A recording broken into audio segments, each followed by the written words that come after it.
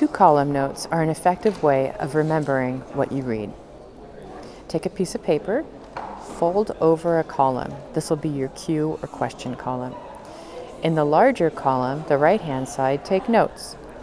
Use headers, color key terms, use bullets or flowcharts.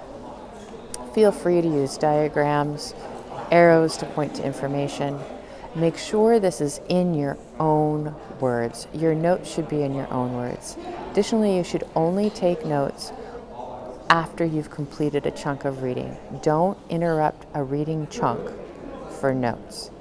After your chunk, write notes on what you read. When you've finished your reading assignment, go back and reread your notes.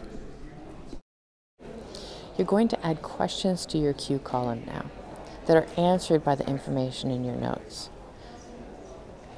Consider questions like impact or cause and effect, characteristics, that are the types of questions that might appear on a quiz.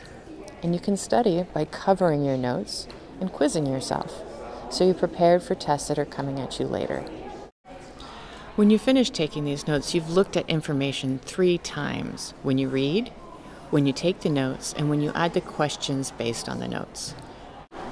In addition, you've created a study tool that will help you prepare for quizzes and tests throughout the rest of the semester and probably even the whole year.